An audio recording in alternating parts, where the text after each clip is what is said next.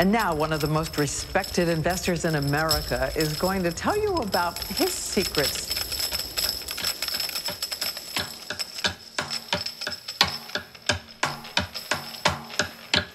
Warren Buffett. It's the sound of money. $9.2 Warren Buffett, the second richest man in America. He's estimated to be worth about $62 billion. It makes him the richest man in the world.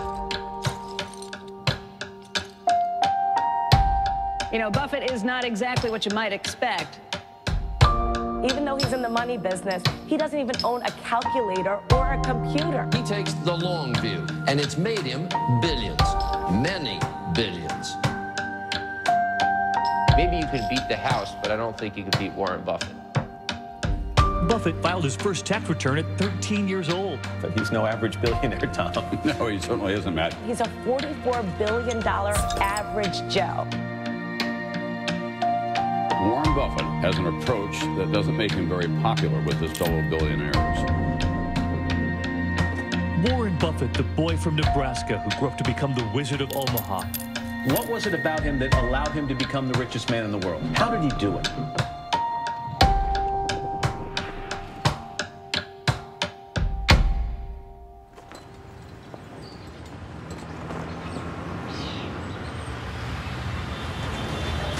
"70 years ago, I was in high school, almost a third as long as the country has been around. And when I was in high school, I really only had two things on my mind: girls and cars. and I wasn't doing very well with girls, so we'll talk about cars. But let's just imagine that when we finish, I'm going to let each one of you pick out the car of your choice. Sounds good, doesn't it? Pick it out, any color, you name it. It'll be tied up with a bow, and it'll be at your house tomorrow. And you say, well, what's the catch? And the catch is that it's the only car you're going to get in your lifetime. Now, what are you going to do knowing that that's the only car you're ever going to have and you love that car? You're going to take care of it like you cannot believe. Now, what I'd like to suggest, you're not going to get only one car in your lifetime, but you're going to get one body and one mind, and that's all you're going to get. And that body and mind feels terrific now, but it has to last you a lifetime. I'm on the way to the office. It's all of a 5-minute drive. Been doing it for 54 years. One of the good things about this 5-minute drive is that on the way there's a McDonald's, so I'll pick up something. Good morning. Thank you for choosing McDonald's. Go ahead and order whenever you're ready. I'll have a sausage McMuffin with egg and cheese. Anything else? That's it. Thank you. And I tell my wife, as I shave in the morning, I say either 261, 295, or 317. And she puts that amount in a little cup by me here, and that determines which of 3 breakfasts I get. Okay, 295. There's the 2. How you doing, sir? Hey, great. You're on candid camera. I see. Hello, everybody. When I'm not feeling quite so prosperous, I might go with the 261, which is 2 sausage patties, and then I put them together and pour myself a Coke. Hi, how are you? 317 is a bacon, egg, and cheese biscuit, but the market's down this morning, so I think I'll pass up the 317 and go with the 295.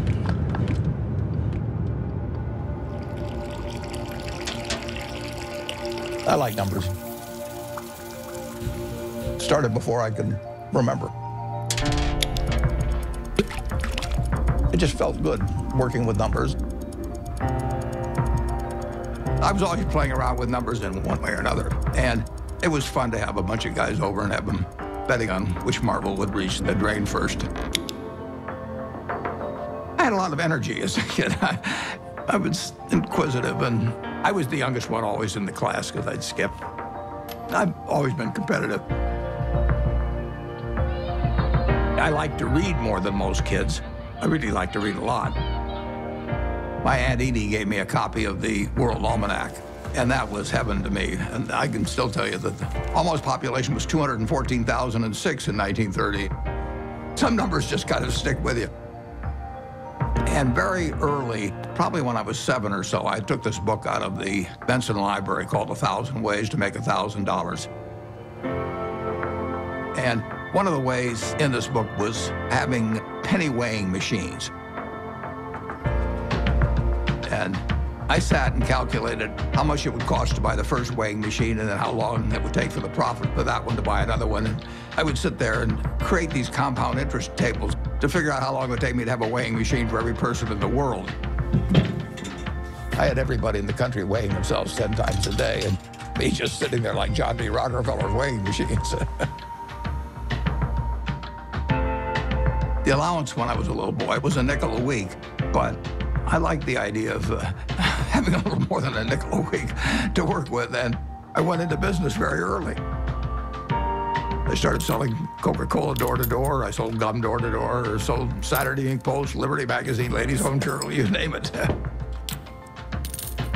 I think I enjoyed the game almost right from the start. But I like being my own boss. That's one thing I liked about delivering papers.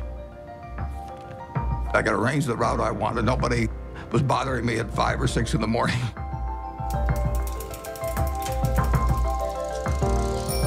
I was delivering 500 papers a day, and I made a penny a paper, but in terms of compounding, that penny turned into something else.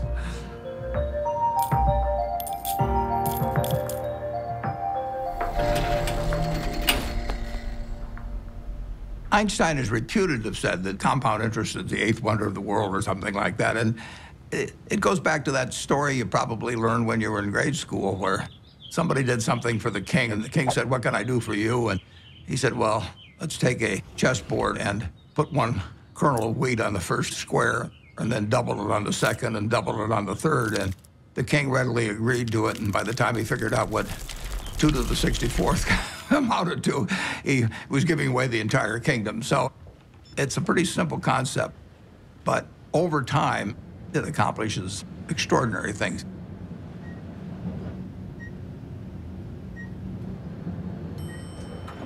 Berkshire is an amazing company. It's 4th largest company in the Fortune 500. He is the only person who has ever, from scratch, built a company that is in the top 10 of the Fortune 500.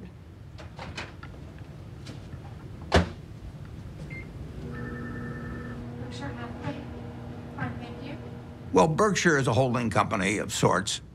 It owns a large number of separate businesses that operate independently of each other and, to a great extent, from the parent company, Berkshire Hathaway. What gold's the red hot? My favorite green gold. So strong. All right. Well, we're going to get more from you in a second. We have maybe 70, maybe 80 businesses, and we ask them to behave in a way that doesn't hurt our reputation at Berkshire Hathaway, but they run their own lives. Other people do most of the decorating of the office, so various things come in. Originally, when I moved in 1962, you can see this. I went down to the South Omaha Library, and I think for $1, I got 7 copies of old New York Times from big times, like the Panic of 1907. This is one, 1929, obviously. But I wanted to put on the walls days of extreme panic in Wall Street, just as a reminder that anything can happen in this world. I mean, it's instructive art, you can call it.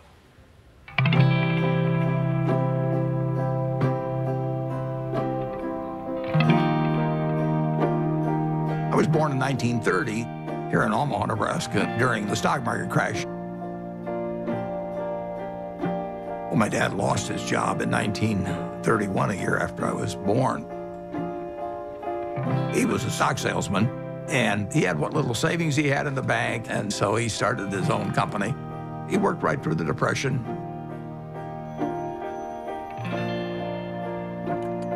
He had an investment company, and as an adult, when I look back, I thought, wow, did that ever take a lot of nerve? Sometimes we'd go down there on Sunday and we could play with the adding machine. My brother and I tended to play the games together. And I remember at one point, he said to me, I'm going to be a millionaire by the time I'm 30 or something like that. It was totally outside of anything my family had experienced, but he just was unusual that way. Well, I was the oldest, and then my brother, and then my sister. And my father would go to New York periodically to check on businesses and stocks and things like that. And he'd come back, he always had a costume for each of us, and Warren loved it. He was very good-natured. He was quiet. It was hard to tell he was a genius at that point. But, I mean, who was looking? The first books I read on investment were actually in my dad's office. Pretty soon I read all the books in the office and read some of them more than once. My dad had various nicknames for me. He'd call me Fireball sometimes because I'd start little businesses. He didn't care about money at all. He believed very much in having an inner scorecard and never worry about what other people are thinking about you. You know, just if you know why you're doing what you're doing, that's good enough. I admired everything about him to the extent that I was absorbing lessons from him without knowing it. And the idea that all lives have equal value is something that all three of his children felt since I can remember. My dad, at one point, ran for Congress when I was 12 or so. It was a very Republican household. I campaigned for him, my sisters campaigned for him. The whole family did. My mother was very, very bright, and she was very gregarious. She was a good campaigner for my dad. She had a lot of ambition, and I think my brother Warren got a lot of his extreme competitiveness from my mother, actually. She was brilliant at math. You know, I guess they still had these things where you crank them and things added up, and she could add it in her head faster than the machine could do it.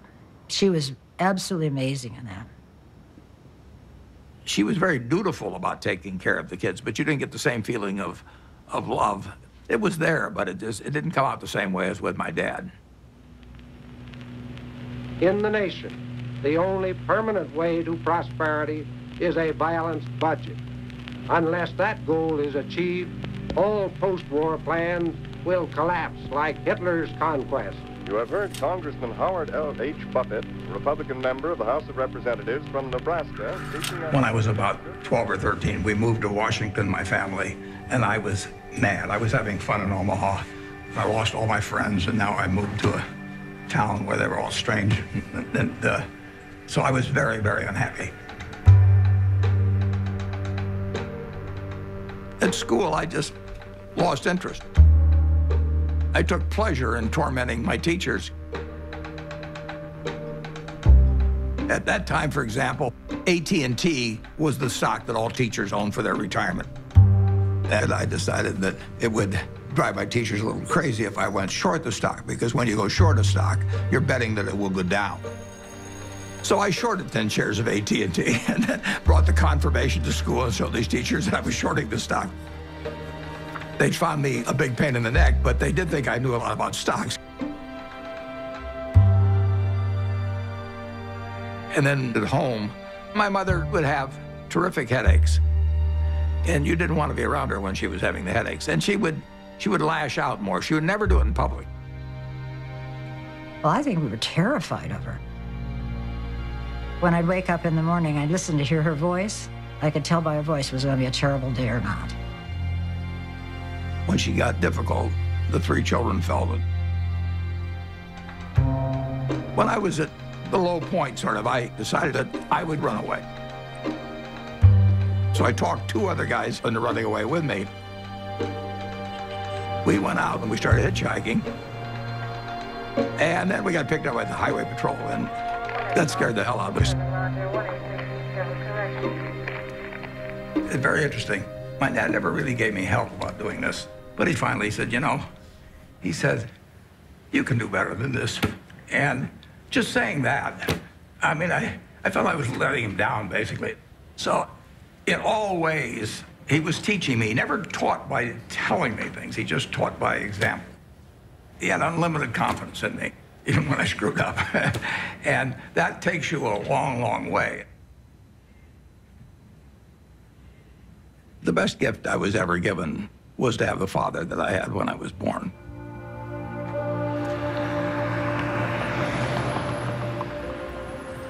I didn't want to go to college. I was 16 when I got out of high school, and I was buying stocks. I mean, I actually was having a pretty good time, and I didn't see that there really was much to be gained by going to college, but my dad kind of jollied me into it.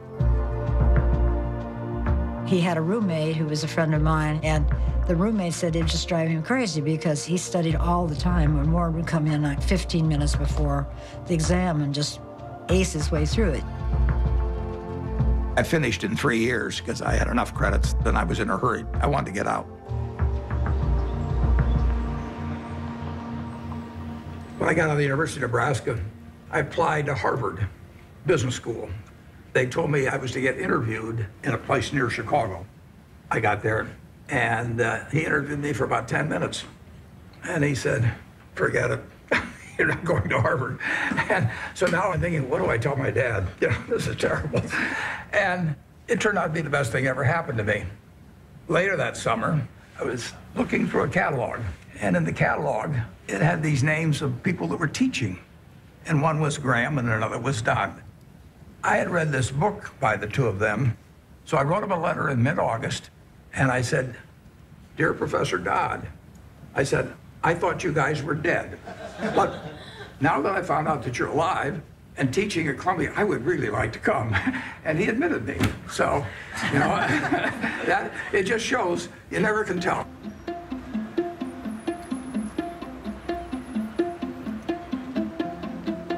Gentlemen, that's Graham. Ben was this incredible teacher. I mean, he was a natural, and he drew us all in. Our Wall Street professionals are more accurate in the shorter term than the long-term forecast. Well, our studies indicate that you have your choice between tossing coins and taking the consensus of expert opinion. And the results are just about the same in each case. It was like learning baseball from a fellow who was batting 400. It shaped my professional life. There are 2 rules of investing, according to Warren, and he learned this from Ben Graham. Rule number 1, never lose money. Rule number 2, never forget rule number 1. Ben Graham basically coined the term value investing. He believed in careful scrutiny of a company's financial statements, and that if you bought value, it would eventually prove out. A few years ago, I went to Amazon, and sure enough, they had this manual there. So while reliving my youth, other guys were going to Amazon probably and buying old Playboys or something, but I bought old Moody's manuals instead. And when I got out of school, I started selling stocks. I was 20 years old at the time and looked about 16 and acted about 12. So I was not the most impressive salesperson anybody ever met. But what I would do was I went through page by page looking for possibly undervalued stocks. Is this like going through an old family album? Better.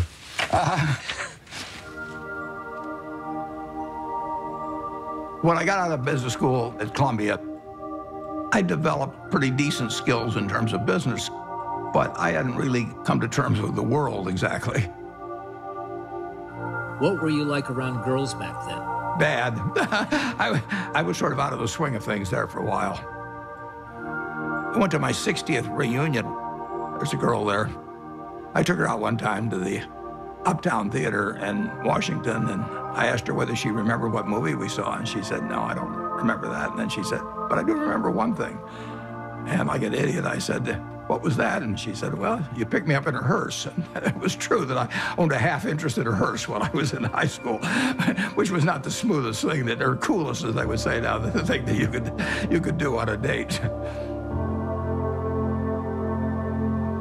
There were 2 turning points in my life. Once when I came out of the womb, and once when I met Susie, basically. She was the girl, yeah. But it took her a little longer to figure out I was the boy. I was going to be his youngest sister's roommate at Northwestern. So I walked into their house, and he was sitting in this chair, and he made some sarcastic quip. So I made one back. I thought, who is this jerk? And that's how we met, yes. Listen, Warren is smarter than you even know. His brain is going all the time. And my dad said to me, now you have to understand about him. You're not going to have discussions with him like you would most normal people. But he has a heart of gold. He was just totally enamored of her, and why not? And she of him. She'd sit on his lap all the time, and he'd stroke her hair. It was softening him. Susie was really kind, considerate, and she was the balancing force.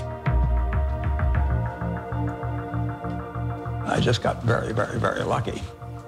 But I was a lopsided person, and it took a while, but she just stood there with a little watering can and just nourished me along and changed me.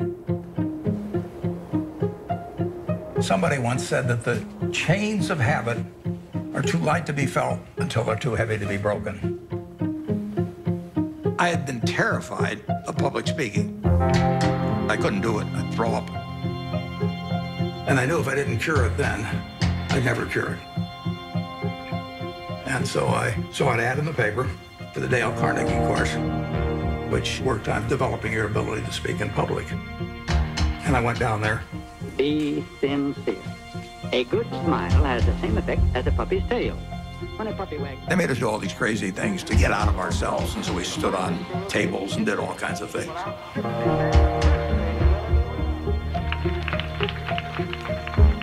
If I hadn't have done that, my whole life would have been different. So in my office, you will not see the degree I got from the University of Nebraska. You'll not see the master's degree I got from Columbia University, but you'll see the little award certificate I got from the Dale Carnegie course. As a matter of fact, every week, the instructor would give a pencil to whoever had done the most with what we'd learned the week before. And so in the fourth or fifth week, I proposed to her mother, and she said yes. And so that week, I won the pencil, and I also got engaged. I mean, it was an incredible week. The wedding date was kind of interesting because I couldn't see anything without my glasses, and I was so nervous that I just decided I'd take off my glasses and I wouldn't be able to see all those people out there.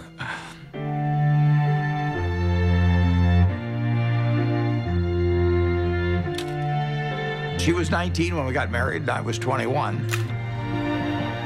But she was so much more mature than I was, there's no comparison.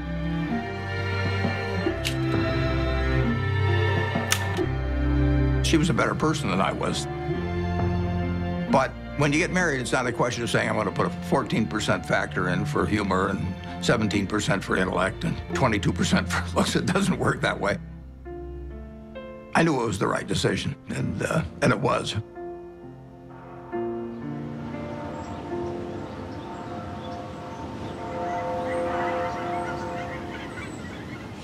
You could live anywhere in the world. Why do you choose Omaha, Nebraska? Yeah, I love it. I was born about a mile from here, and I've never had a bad experience in Omaha.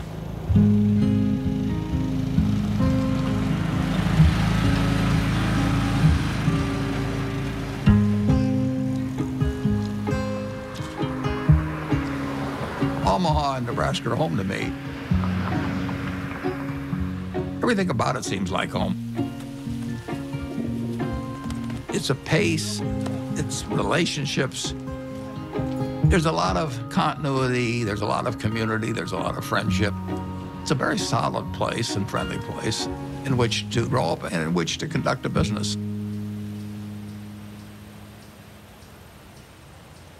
When I came back to Omaha in early 1956, I had no idea what I was going to do. But a few months after I came back, some members of the family said, what should we do with our money? And I said, well, I'm not going back in the business of selling stocks, but if you would like to join me in a partnership, I said, I'll be glad to do it. So within a couple of months after coming back, I set up the first partnership.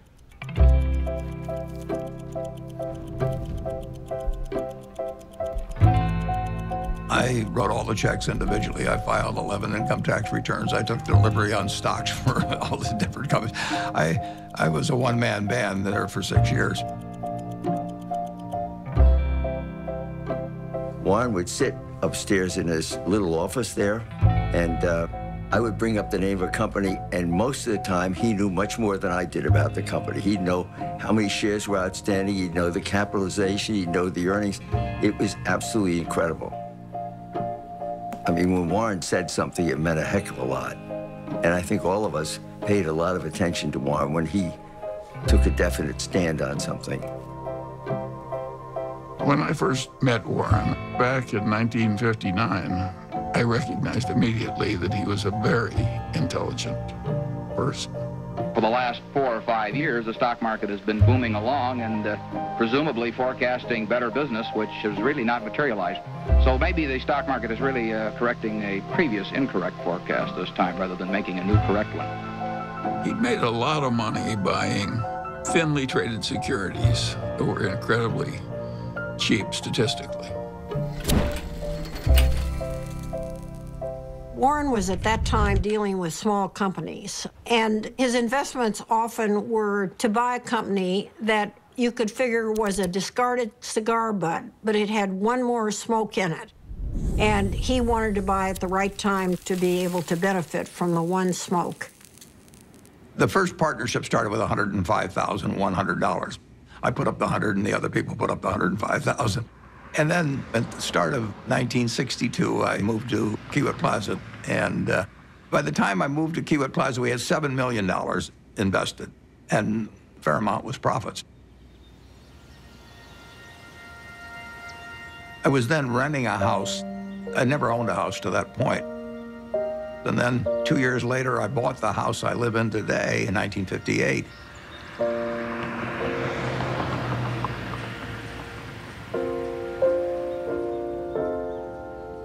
We had 3 children, Susie and I. And we had them young, incidentally, which was, I think, a very good thing.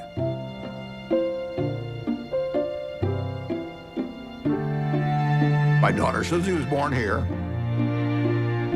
I named her Susie just like that as soon as I looked at her, because she looked just like her mother. And she was a cinch. And then Howie was, you know, this absolute bundle of energy, which made things very difficult for Big Susie for a while. Peter again reverted back to Susie's personality, and he was an easy child.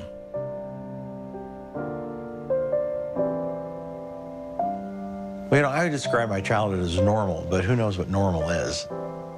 People often think, you know, well, Warren Buffett was this famous rich guy. He was not famous and he wasn't rich when we were growing up. What I saw first and foremost, day in and day out, was consistency. Every day we'd hear the garage door close in the house, and then like clockwork, my dad would come in the door, I'm home, and we'd all eat dinner together, which I think surprises a lot of people. My dad used to rock me to sleep at night and sing Over the Rainbow. So I have this insanely sentimental attachment to that song. I've always had a really close relationship with him.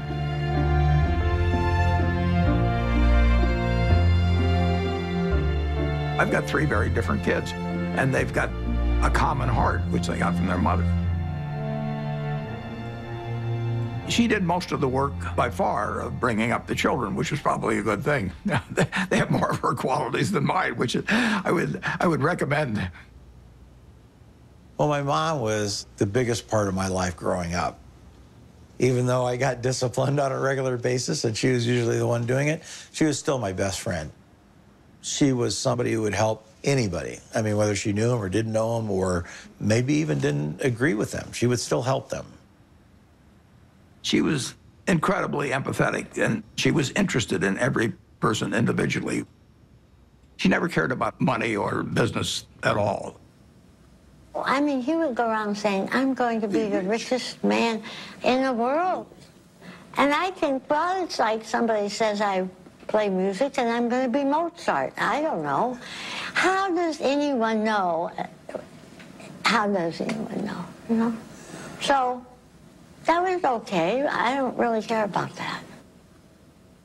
I would say that Susie led Warren toward changing his political views. He grew up as a young Republican. His father was a Republican congressman. But Susie saw things in different ways. She was the catalyst. Freedom, freedom, freedom. Louder, freedom, louder, freedom. What do we want now? When the children were growing up, I was very involved in civil rights. I was immersed in it, and I think that's what made Warren a Democrat. He would go with me to hear speakers. I remember that speech that Martin Luther King gave.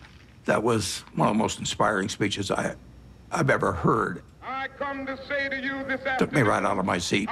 My wife was with me, and we both had the same experience. It was interesting. In that speech, he talked about truth forever on the scaffold, wrong forever on the throne, but that scaffold sways the future. Well, he was going to be dead in 6 months, but that scaffold did sway the future. My wife was more active than I was, but I was 100% with her mentally. I was just working a little more on my own investments. But it did make a difference what we were going to do with the money after we made it. I thought I would pile it up over the years, then she would unpile it in terms of running one very large foundation. And I was particularly good at compounding money, and therefore society would benefit by waiting. I was genetically blessed with a certain wiring that's very useful in a highly developed market system where there's lots of chips on the table, and I happen to be good at that game. Ted Williams wrote a book called The Science of Hitting, and in it he had a picture of himself at bat and the strike zone broken into, I think, 77 squares. And he said if he waited for the pitch that was really in a sweet spot, he would bat 400, and if he had to swing at something on the lower corner, he would probably bat 235. And in investing, I'm in a no-called strike business, which is the best business you can be in. I can look at 1,000 different companies, and I don't have to be right on every one of them or even 50 of them. So I can pick the ball I want to hit. And the trick in investing is just to sit there and watch pitch after pitch go by and wait for the one right in your sweet spot. And if people are yelling, swing you bum, ignore them. There's a temptation for people to act far too frequently in stocks simply because they're so liquid. Over the years, you develop a lot of filters. And I do know what I call my circle of competence. So I stay within that circle, and I don't worry about things that are outside that circle. Defining what your game is, where you're going to have an edge, is enormously important.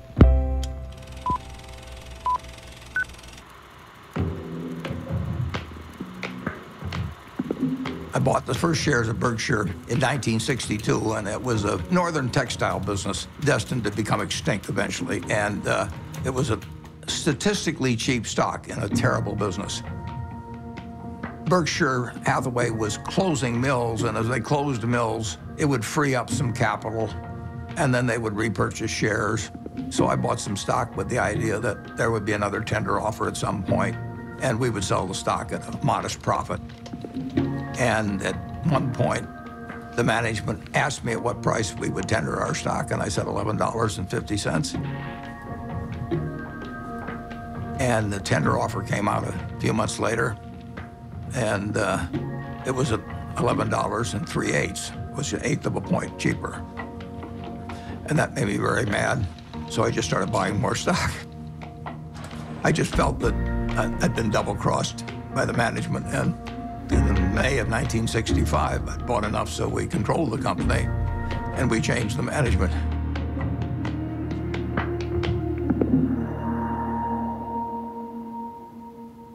That was a pretty silly way to behave, as Warren has recounted in retrospect.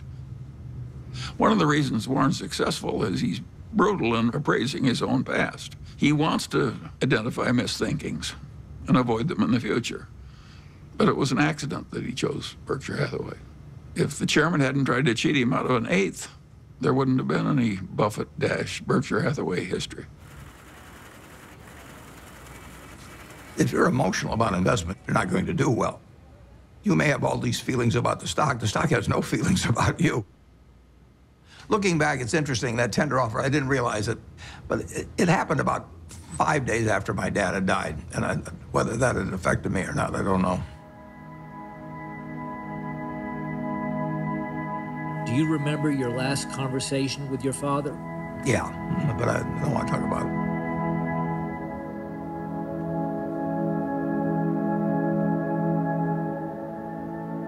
I think it just sobered him and hurt him. But Warren soldiers on. Both Warren and I could look at our fathers and see what they did right and what they did wrong. Warren's father was a real old-fashioned right-wing ideologue. And his father was so intense about it that Warren just decided that it was a mistake.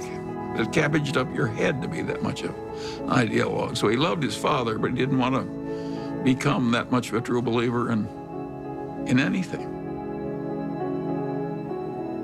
My politics became more overt after my dad died.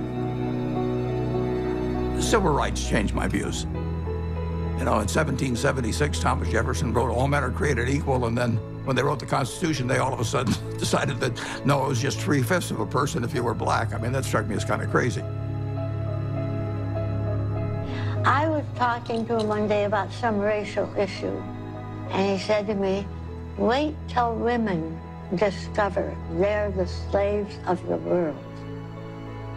Now, how many men were cognizant of that, and even women then? The initial example is really my mother. She came from a generation where the main function of the wife was to help her husband in the job. And my sisters are fully as smart as I am. They got better personalities than I have, but they got the message a million different ways that their future was limited, and I got the message that the sky is the limit. And it wasn't due to a lack of love or anything of the sort. It was the culture. On the other hand, you can look at the flip side of that and say it's quite encouraging, because if you look at what this country accomplished only using half of its talent, you know, just think of the potential for the future. I'm enormously bullish on America over the future, and part of the reason is that we, by some rather stupid decisions, essentially put half our talent on the sidelines. Warren is probably the most rational person I've ever met. Charlie Munger would be a close rival. And Charlie became a man that Warren depended on heavily. And I think his first experiences in the discarded cigar butt era convinced him that it was not exactly where he wanted to be. He'd made so much money for so long doing what he'd been taught by Ben Graham, which is to buy these very cheap stocks. And if they were cheap enough, he didn't care it was a lousy company and a lousy management. He knew he was going to make money anyway just because of the cheapness. Charlie Munger has had a big impact on me in moving me toward looking for wonderful companies at fair prices rather than fair companies at wonderful prices. And that was enormously important because it enabled Berkshire to scale up in a way that would have been impossible to do otherwise. Yep. What are the key indicators you look for within companies before making an investment? Well, I look for something that does give them a moat around it. We have a company called See's Candy out on the West Coast. See's Candy is boxed chocolates. If you give a box of See's chocolates to your girlfriend on the first date and she kisses you, we own you. You know, I mean, we can raise the price tomorrow and you'll buy the same box. You're not going to fool around with success. So the key there is the response. You do not want to go home on Valentine's Day and say to your wife or your sweetheart, preferably they're the same person, you don't say, here, honey, I took the low bid. It doesn't work. Price is, to a degree, is immaterial. If you've got an economic castle, people are going to come and want to take that castle away from you. And you better have a strong moat. You better have a knight in the castle that knows what he's doing. You're not buying an asset. You're buying a name. You're buying a brand. You're buying a real franchise here. And Charlie was more responsible for that than anybody. We were mental partners right from the moment we met. I want to know, going back 50 years, what it was like when you first met Warren. Well, I thought he was a prodigy. And I got a lot of criticism. My wife said, why are you paying such enormous respect to that young man with a crew cut who won't eat vegetables? He's ungodly smart. He's got a much broader intellect than I do. And he's magnificent at being able to condense important ideas into just a very few words. If you're not interested in the economic scene right now, you're mentally dead. Charlie has no tact. All right, let's talk a little bit about bankers. Charlie on Friday compared them to heroin addicts. Yeah, well, that's colorful, Charlie, but I would not have chosen that. I once wrote of him that when they handed out humility, he didn't get his fair share. The ideal way to run a headquarters is to have one man, preferably over 80, sitting in an office by himself. Anything else is pure frippery. He's always honest in what he tells me, so I listen to him. We never had an argument. We just kind of roll with it easily. Suppose Warren doesn't want to do something that I would have done. And suppose that happens 4 times over 40 years or something. What the hell difference does it make to me? Net, the record is working out fine.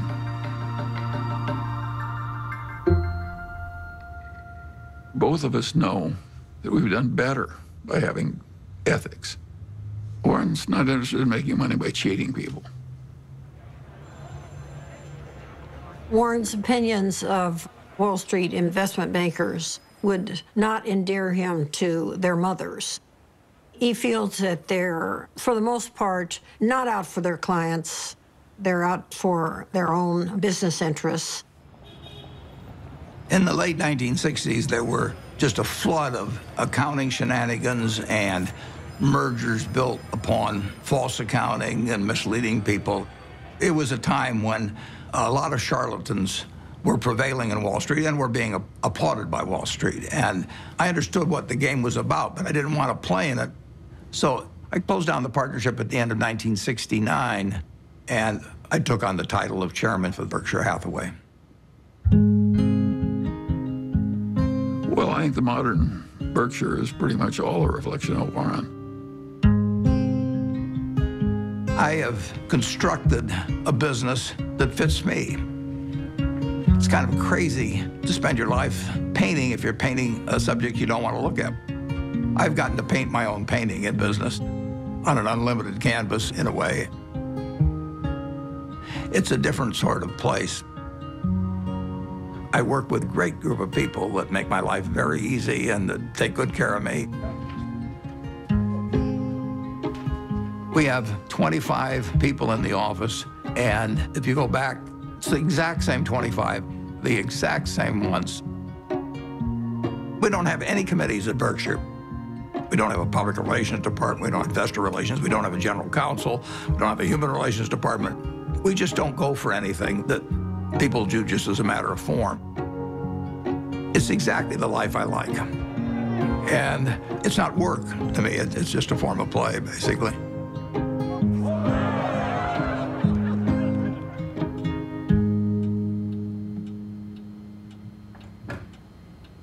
Well, I like things quiet. I shut the door, actually, at the office because I don't want to hear anybody talking outside. And I still probably spend 5 or 6 hours a day reading. Look at what's trending today. Our quick roundup of what has you talking. Well, what's amazing is the stuff he remembers. It's like a little computer, you know. I keep thinking the hard drive will run out of space, but it doesn't. He's one of the smartest people we know. So I was at a couple of the family dinners at the Gates house where Mary, Bill's mom, was trying to convince him to come out to the family place at Hood Canal to meet Warren Buffett. And he was resisting because he was really busy with Microsoft. And finally he said, Mom, okay, I'll come for lunch. So the two of us flew out there somewhat reluctantly because, you know, buying and selling stocks, which is how I thought of Warren, wasn't a particular interest to me and didn't seem like value added. It turned out that was completely wrong. We knew that day that we'd be very close friends. In fact, we just couldn't get enough of each other. Shortly after I met Bill Gates, Bill's dad asked each of us to write down on a piece of paper one word that would best describe what had helped us the most. Bill and I, without any collaboration at all, each wrote the word focus. Well, focus has always been a strong part of my personality. If I get interested in something, I get really interested. If I get interested in a new subject, I want to read about it, I want to talk about it, and I want to meet people that are involved in it. We both love to work hard. You know, neither of us like frivolous things. You know, he doesn't know much about cooking or art or a huge range of things. I can't tell you the color of the walls in my bedroom or my living room. I don't have a mind that relates to the physical universe well. Warren checking the Dow. But the business universe, I think I understand reasonably well. Warren's ability to size up people and businesses, it's a pretty magical thing. He is the best at that of anybody we know. We should all try to be 20% as good at that. I like to sit and think. And I spent a lot of time doing that, and sometimes it's pretty unproductive, but I find it enjoyable to think about, particularly about business or investment problems. They're easy. It's the human problems that are the tough ones. Sometimes there aren't any good answers with human problems. There's almost always a good answer with money.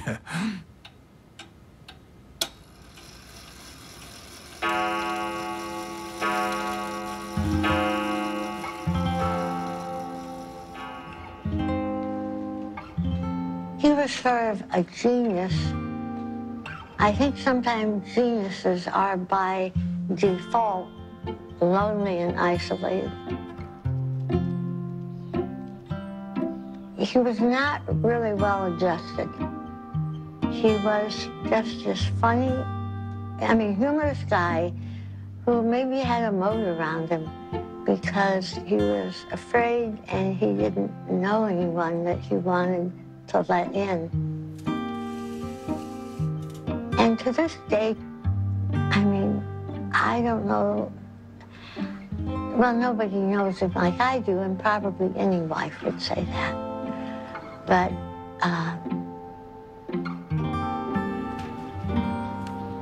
he's a loner in a sense. And it's difficult to connect on an emotional level because I think that that's not his basic mode of operation. He was there physically, but he was upstairs reading all the time. I always told my mother we have to talk in sound bites. I learned that early on, that if you start, going into some long thing, unless you've explained to him ahead of time that it's going to be a long thing and you need him to hang in there, you lose him. You lose him to whatever giant thought he has in his head at the time that he was probably thinking about before you came in and really wants to get back to. He's not like the rest of us. I don't think my dad ever took anybody for granted, but you are a little bit blind, I think, sometimes to what other people might be doing behind the scenes. And my dad's gotten a little bit of a pass. Warren can't find the light switch, and it's probably my fault. One time, years ago, when the kids were little, I was feeling really sick. I had the flu, so I lay down on the bed, and I said to Warren, will you get me a pan or something from the kitchen? I may not get to the bathroom. I feel so sick. He said, okay. So he trotted down to the kitchen, and I hear this bang, biff, boom, bang. And he comes up and he brings me a colander, and I looked at it and I said, look, honey, this has holes in it. Oh, okay. So he ran down, all this banging with him. He comes up and he puts the colander on a cookie sheet.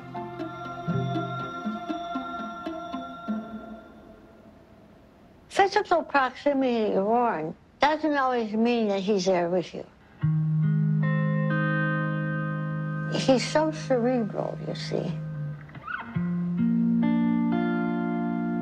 And that's why I learned to have my own life. We were two parallel lines, but very connected when he was open to connecting.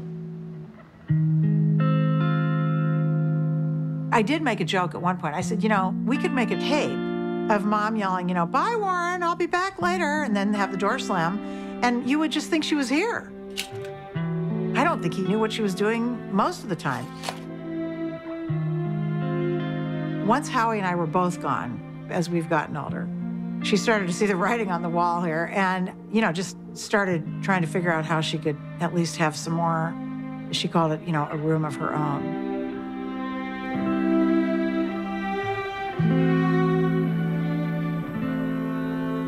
The worst mistakes involve not understanding other people as well as you might.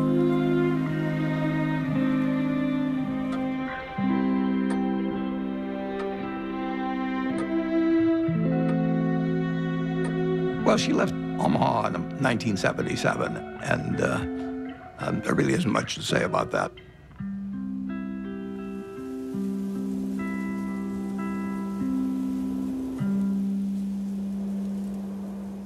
It was devastating for him. And I came home because I can't say I was mad at her exactly, but I kept thinking, how can you leave him? He can't function by himself. So my mother, she'd asked a bunch of her friends to sort of look in on him. And Astrid was one of them. So I called Astrid. I said, Astrid, will you take Warren, make him some soup?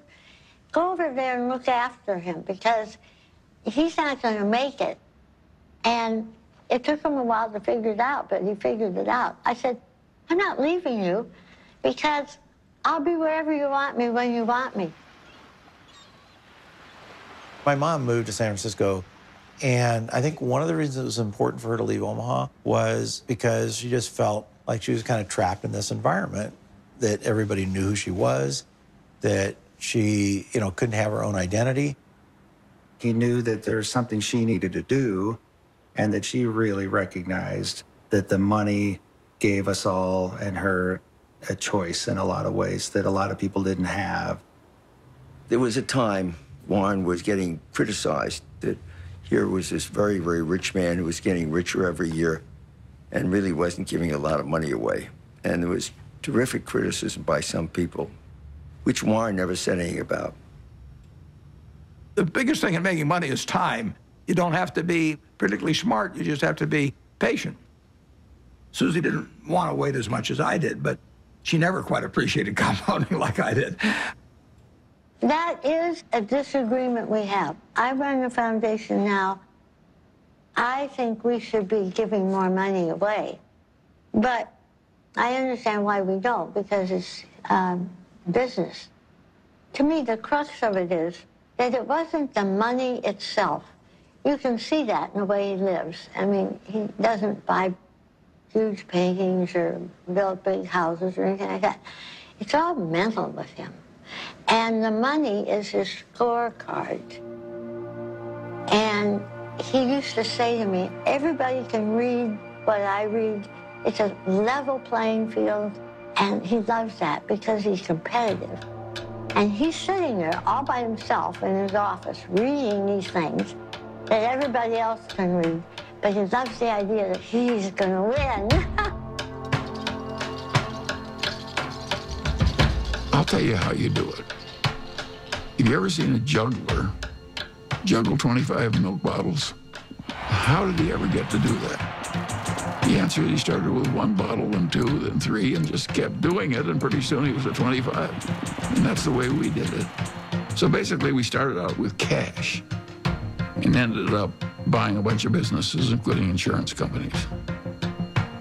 Insurance is in itself a profitable business, but it has the additional advantage of creating something that's called float. And float is the money that hangs around Berkshire while a claim is waiting to be paid. And Warren turned out to have an extraordinary ability to use the money thrown off by the float to buy companies that fed the growth of Berkshire.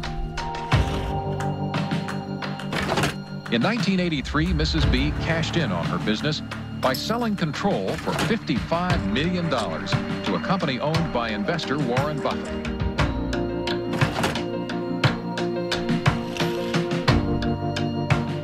Warren was quite an expert about newspapers. He got interested in the Post because he recognized it as a greatly undervalued company.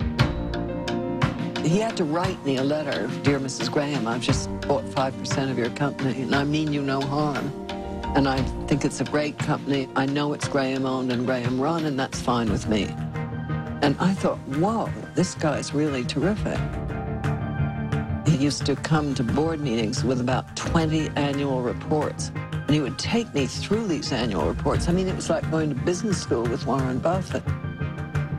Kay Graham did introduce Warren to the world of Washington, entirely different group than he had ever dealt with before.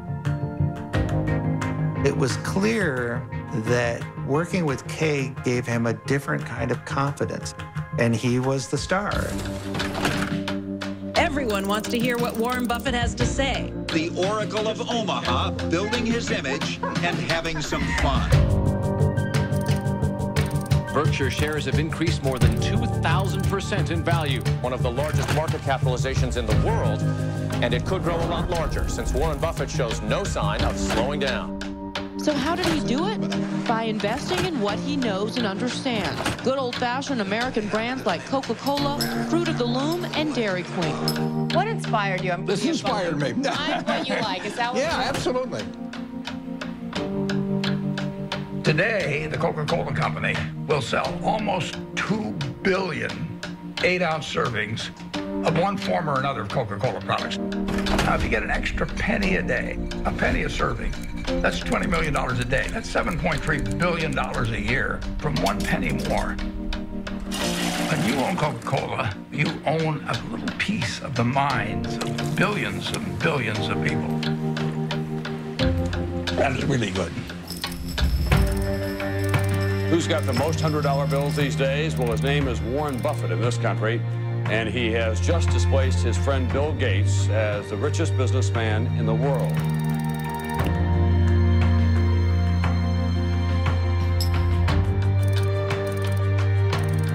And the purpose of Wednesday's meeting was to discuss Buffett's company, Berkshire Hathaway's plan to purchase railroad giant Burlington Northern. Valued at $26 billion, this would be Buffett's largest acquisition ever.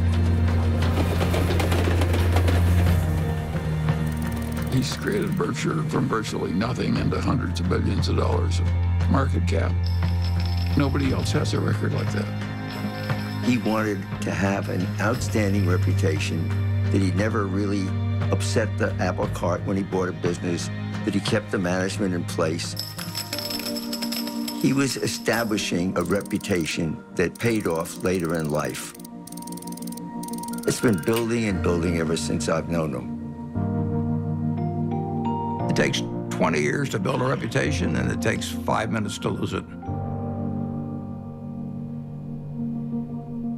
When Warren made his investment in Solomon, I was one of the people, along with many, many others, who were quite amazed, because he had taken a very critical tone in talking about investment bankers and about their greed.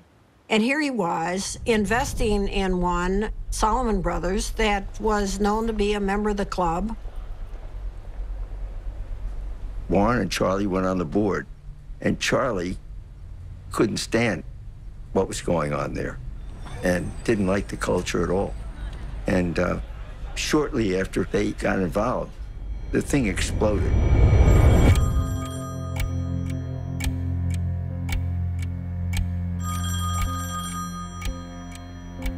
In 1991, on a terrible day in August, I got a call, and the two top officers of Solomon were on the other end, and they said that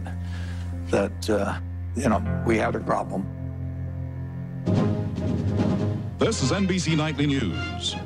Good evening. It is the kind of scandal that rocks Wall Street and raises questions about the integrity of our financial institutions. With the giant securities firm of Solomon Brothers under investigation for improper trading of Treasury bonds. Solomon admitted it exceeded the limit of trading in government bonds, once by buying bonds in the name of a customer who didn't even know about the deal. Solomon Brothers is under investigation by the Treasury Department, the Federal Reserve, the SEC, and the Justice Department.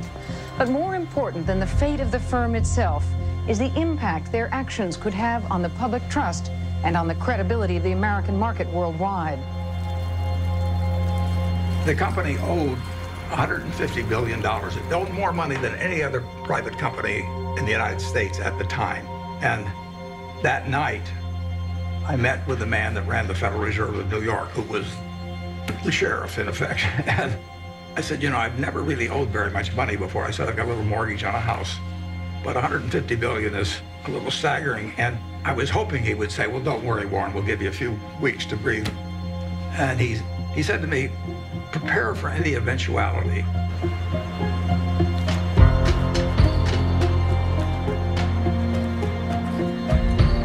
Earlier today, the U.S. Treasury Department announced that it had suspended Solomon Brothers from participating in the auction of new issues. It was one more jolt for a scandal-scarred Wall Street. The Fed was in effect saying, you're an evil force and we don't want you trading our bonds. It was a huge turning point for Warren. And he believed that at that particular point, his reputation was on the line. Warren had 24 hours to make up his mind as whether he was going to go forward or just bow out. And I think at that point, Solomon Brothers could have gone into bankruptcy. And Warren stepped up and took responsibility. Okay, I'm Warren Buffett. I was elected interim chairman of Solomon Inc. A few hours ago at a board of directors meeting. Why was it necessary for you to step in, and what is your mandate of leadership? I think that it was necessary to step in because I would do whatever was needed to dig out any bit of information about what's happened in the past, and I would do everything I could to make sure that things are exactly right in the future. Are you satisfied that the I had to convince the Treasury that what was done in the past was awful and stupid, and they had every right to be furious at us. But this firm employed 8,000 people, and it was going to go out of business unless they let us continue, basically. Warren believed that there was a too big to fail scenario. The term was not used then, but he believed that Solomon was too big to fail. And if Solomon went down, it would take other important parts of Wall Street with it. We had this death knell from the Treasury, so I called the Treasury. Nick Brady was the secretary. I'm pleading for my life, and I'm sure my voice was cracking and everything else. I said, Nick, this is the most important day of my life. And that I really did feel that it was going to be a colossal disaster. He wasn't sure I was right at all. In fact, he probably thought I was wrong, but he knew that I felt what I was saying. So the Treasury modified its order, and in effect, of course, it was quite an endorsement. It was huge.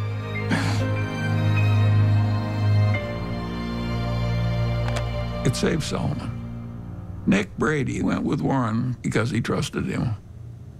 It shows how having a good reputation is really helpful in life. I thank you for the opportunity to appear before this subcommittee. I would like to start by apologizing for the acts that have brought us here. The nation has a right to expect its rules and laws to be obeyed. But I also have asked every Solomon employee to be his or her own compliance officer. After they first obey all rules, I then want employees to ask themselves whether they are willing to have any contemplated act appear the next day on the front page of their local paper to be read by their spouses, children, and friends. If they follow this test, they need not fear my other message to them. Lose money for the firm, and I will be understanding. Lose a shred of reputation for the firm, and I will be ruthless. I welcome your questions.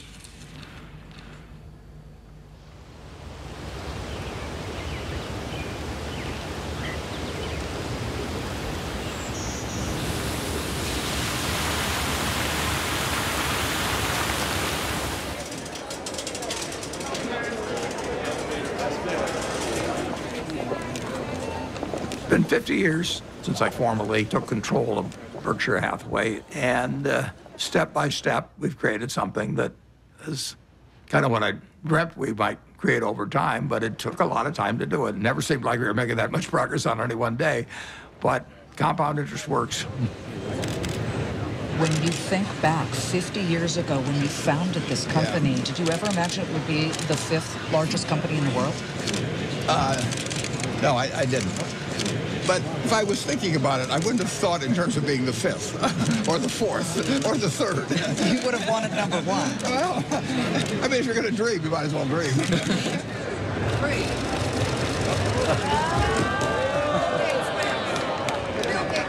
Well, a Berkshire Hathaway shareholders meeting is partly a fun festival. It's sort of a Mardi Gras for people that come every year. It's a chance for us to have a lot of fun and meet the people that have entrusted us with their money. Well, we used to have just 30 people in a cafeteria, and now we have this huge public spectacle. Celebration is part of making a group of people work well together. It's a celebration. We are glad you're here at our meeting. Be sure to check out our wares. We'll sell you C's candy and dilly bars and insurance for all of your cars. For it's buy all you see at the Berkshire Show.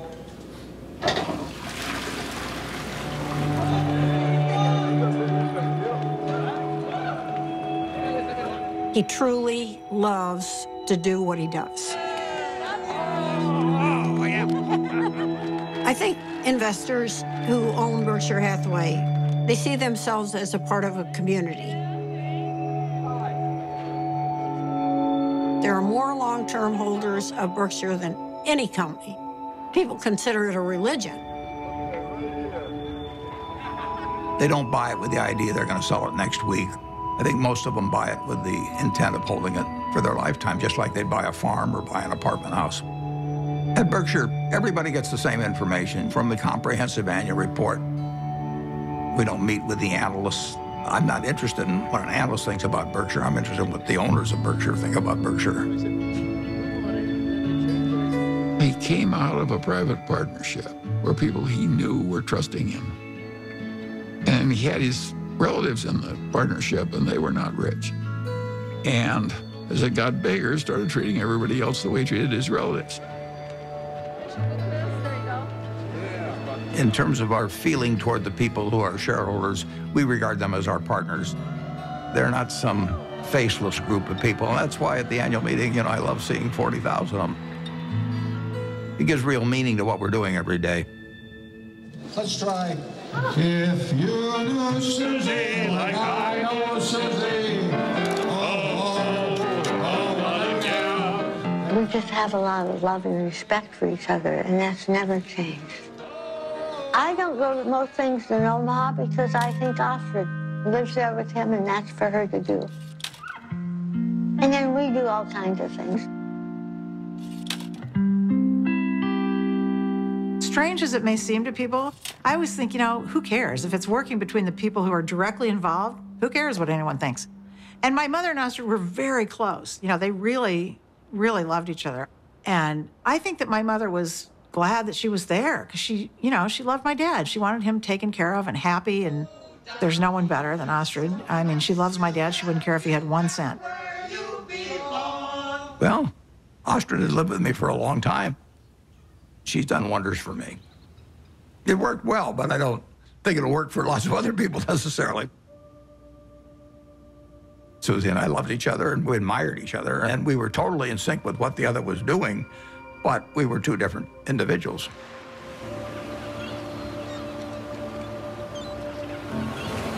The first time Warren came out to San Francisco, we took a walk and he looked around, and he's not very visual. He was looking around and he said, this is your city.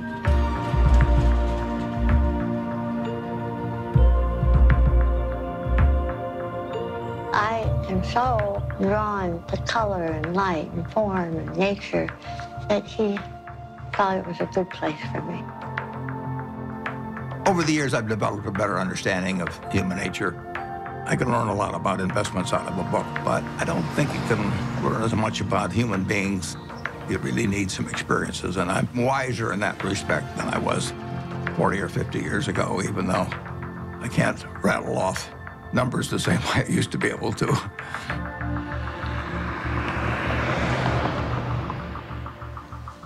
Well, I think that what we do reflects who we are. That's true for everybody in this room. And if you do the work I do, you meet the best human beings in the world. People who've made a choice not to make money, but to serve other human beings. I think it's the best kind of life anyone could have. I was with her in Arizona at this Fortune Most Powerful Women's Conference, and she told me that she'd had a biopsy the day before, and I didn't really think much of it. Then we got home, and the biopsy results were not good. It was stage 4 oral cancer. I was on my way to a board meeting in India, and I remember saying to her, I'll see you when I get back. And she rarely cried, and she just started crying. I said, no, you need to stay here, and you need to come out for the operation. So we were all there, and the day she was going into the surgery that morning, my dad, it's funny, there's some of it he just can't, he just can't. The thought of something happening to her was just, for him, it was just the worst thing that could happen. She knew it was going to be really difficult. She knew the recovery was going to be brutal. So I think that she had that surgery for others. It was quite a big surgery. She couldn't talk, she couldn't swallow, she couldn't eat. But she came out, and I really was with her for the next 4 months or so. And my dad came out every weekend.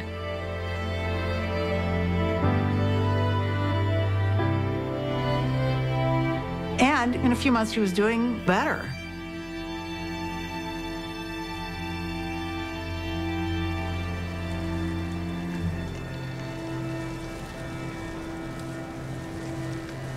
She and my dad had gone to Cody, Wyoming, which they did every year with a bunch of friends.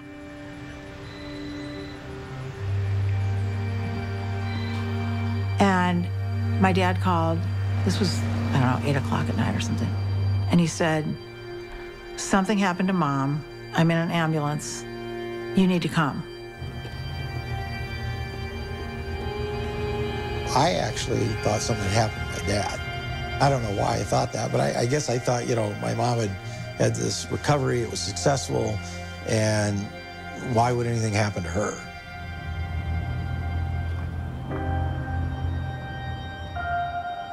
It was horrible.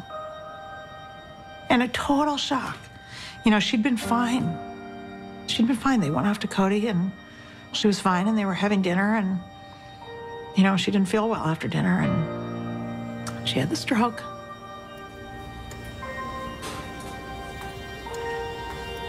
We went into the hospital room, and my dad was sitting there. He'd been sitting there all night, holding her hand. I was so proud of him, because when it came down to it, he knew what he was supposed to do, and he did it, which was nothing. So my dad went to sleep, and I sat with her, and I just kept putting my hand on her heart to see if she was breathing. And at one point, I didn't feel anything. So I went out and I got the nurse. And I said, can you come in here? And she said, no, she's gone. So I have to say one of the worst moments of my life was waking my dad up to tell him that.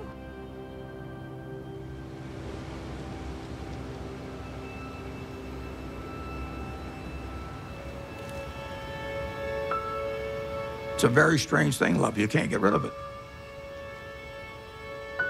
If you try to give it out, you get more back. If you try to hang on to it, you lose it.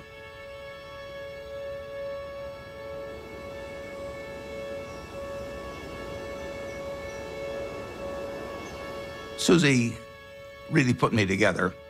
She believed in me. She put me together, and well, not only turned out to be the person I turned out to be, but I actually wouldn't have been as successful in business without that. She made me more of a whole person.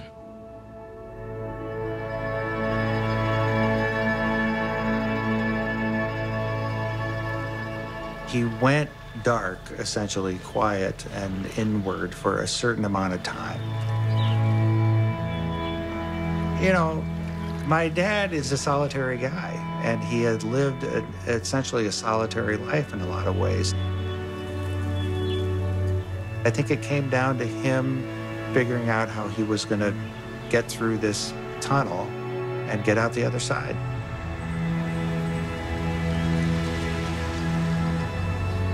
In my head at the time, I thought, God, I don't know if he'll ever get out of bed.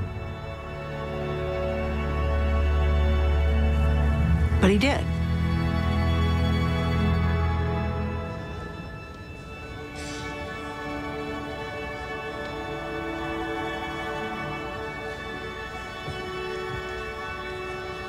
Welcome. I'm Patty Stonecipher, the CEO of the Bill and Melinda Gates Foundation. And we appreciate you coming today, especially since I sent a very vague and very late notice to ask you to come to a conversation with Bill and Melinda on the future of philanthropy. So let's get on with it. I have the pleasure of introducing a good man whose great decision is going to change the world, Warren Buffett.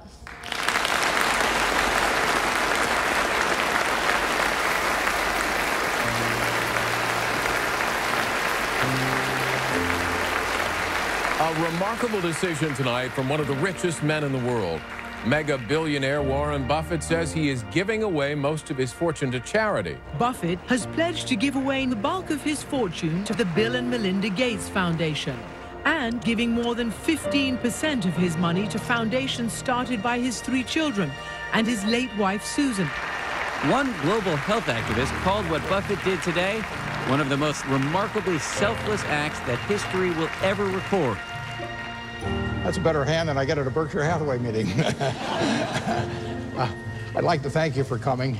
It's a great day for me. It's a great day for my family. My wife, Susie, and I had planned that whatever I made would go back to society. And originally, I thought she would outlive me and that she'd make the big decision on it. But since her death, I had to rethink the best way to get the money into society and have it used in the most effective way. And I had a solution staring me in the face. It was completely out of the blue. I mean, amazing.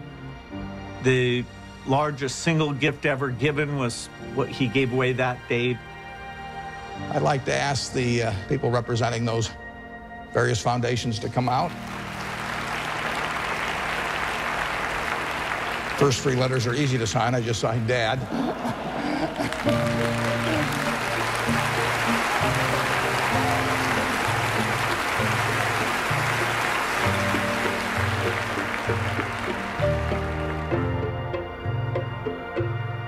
When he wrote the letter to us, he put something in that letter that was incredibly important to me, which was exactly how our foundation behaves, which is if you're going to try to bat 1,000, you won't do very many things that are important.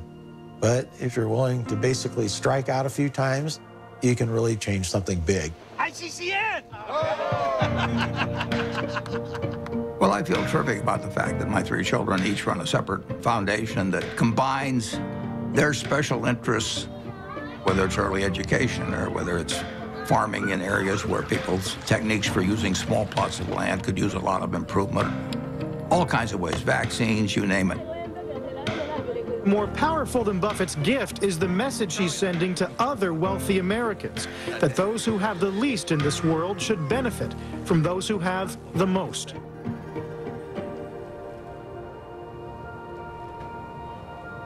In my entire lifetime, everything that I've spent will be quite a bit less than 1% of everything I make. The other 99% plus will go to others because it has no utility to me. So it's silly for me to not transfer that utility to people who can use it. It's doing me no good.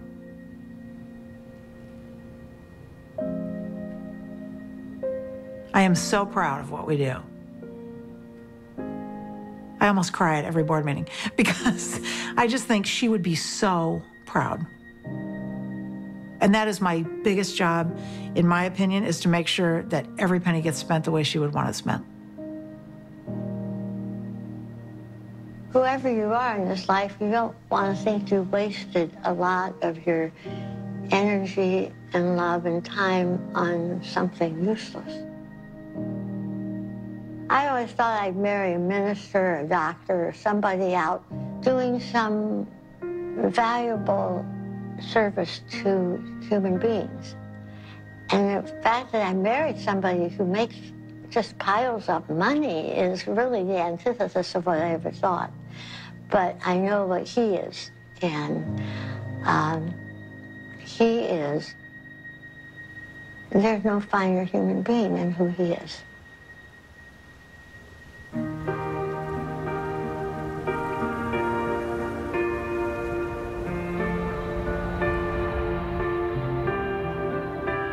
The truth is that I'm here in my position as a matter of luck. Hey, Grandpa. When I was born in 1930, the odds were probably 40-1 against me being born in the United States. I did win the ovarian lottery on that first day, and on top of that, I was male.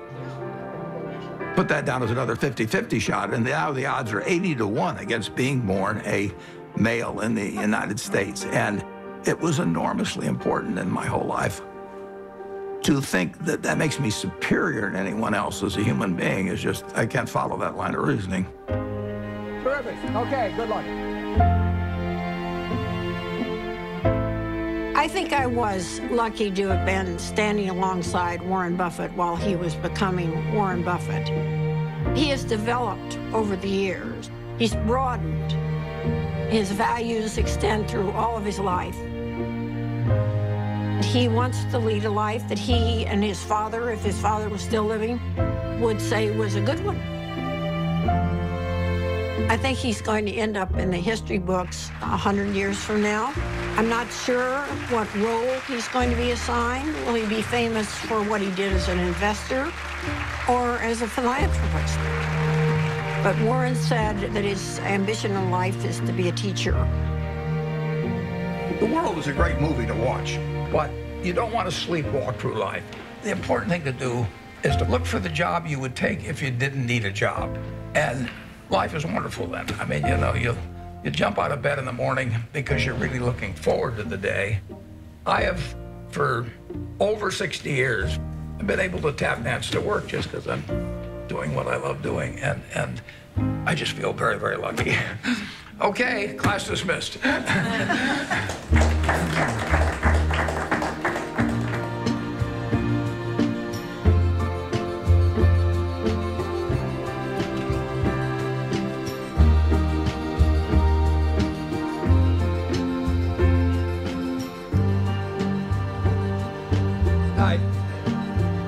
Do you fear death? No, I don't. I've had a terrific life. I feel, you know, it's going to happen. And I have no idea what happens after it. I'm an agnostic, so it may be terribly interesting. It may not be interesting at all. We'll find out. But physically, I'm pretty well depreciated. I'm getting down to salvage value.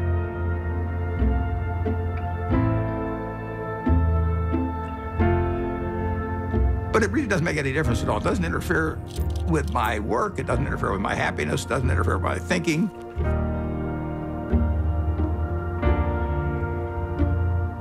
I don't feel any diminution in my enjoyment of life or enthusiasm for life at all. In fact, in a sense, the game that I'm in gets more interesting all the time. It's a competitive game. It's a big game. And I enjoyed the game a lot.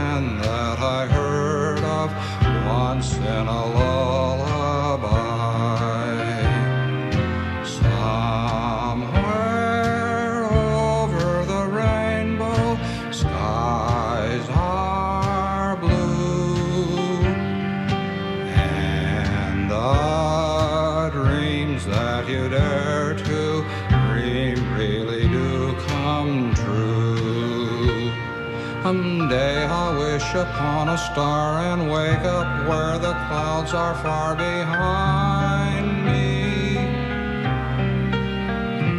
where troubles melt like lemon drops away above the chimney tops. That's where you'll find me, somewhere.